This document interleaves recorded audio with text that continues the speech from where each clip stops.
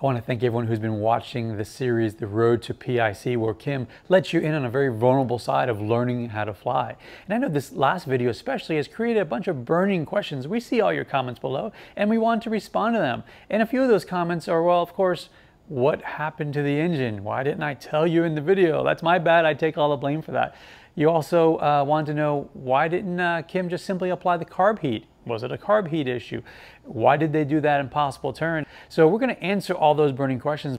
But before we do, I want to thank everybody for their fantastic comments. You guys have really supported Kim through this process, and you have really helped boost her along. And don't think that that goes unnoticed and unappreciated. So as always, guys, if you like these videos, hit that thumbs up, subscribe button, and ring all for notifications. But please, please, please share these videos with friends. Let everyone know that you like what's happening here and that you're enjoying this series.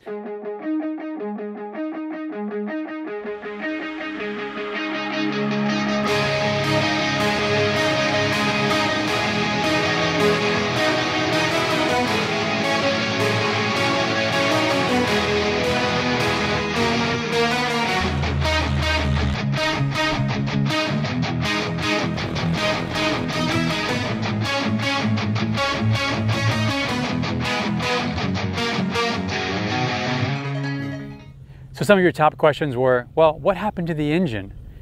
Why didn't Kim use a carb heat? And should they have done the impossible turn? So before we can talk about what happened, let's first talk about what engine we're talking about. The Cessna 172 has a Lycoming IO 360. It is a fuel-injected, horizontally opposed, naturally aspirated, air and oil-cooled 160 horsepower, 4-stroke engine. Now that we know what engine we're talking about, let's take a look at this animation on how the engine actually works. Let's take a look at the cycle of a typical 4-stroke engine. The process starts with the intake or induction stroke, where the piston is moving in toward the crankshaft. The intake valve must be opened to allow the fuel-air mixture to flow into the cylinder.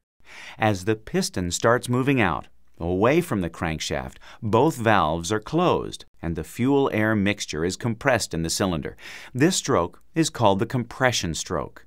As the piston nears the end of its outward travel, the fuel-air mixture is ignited and the rapid burning and expansion of the fuel pushes the piston toward the crankshaft in the power stroke.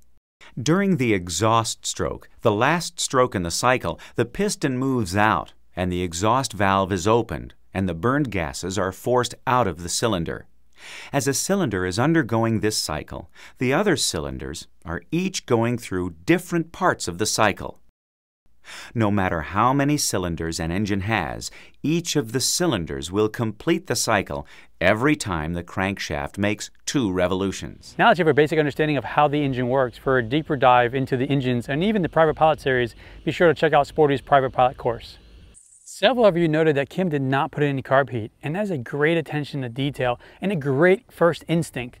However, being that this is a IO 360, a fuel-injected engine, there is no carburetor, therefore there is no carb heat. Well, Christopher, what was the problem? Well, simply said they lost a cylinder. This 4-cylinder engine became a 3-cylinder. A 4-stroke engine relies on the valves opening and closing. One of the valves was stuck open, and with that valve being open, that cylinder is not able to create a combustion and therefore create power. When an engine loses a cylinder, it creates a vibration. On a 4-cylinder engine, it's even worse than on a 6-cylinder engine, as the imbalance is even greater. That imbalance creates a vibration, and that vibration can be very discomforting. Not knowing exactly what's going on, it definitely creates a situation where you want to get on the ground as soon as possible. And that brings us to the 180 turn back to the runway, dubbed the impossible turn. Is it really an impossible turn? Not really. So why do they call it that? Well, the same reason why they call Iceland Iceland. They're trying to discourage you from making that your first choice. Often when there's an engine failure after takeoff, you have an option in front of you or on either side of you. But too often people were assuming they had to go back to the runway, often when they're too low or even too slow. While we could debate all day long if the impossible turn should even be attempted, we can all agree that it is something that can be accomplished and accomplished safely.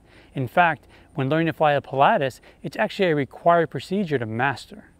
Well, I hope this follow-up video has helped answer most of your common questions. So always, guys, if you like these videos, hit that thumbs up, subscribe button. Biggest compliment we can receive is your subscription to the channel. And be sure to ring that bell for notifications and hit all. And please share this video with friends, family, and on your social media. Kim has given us a raw insight into what it's like to go through private pilot training.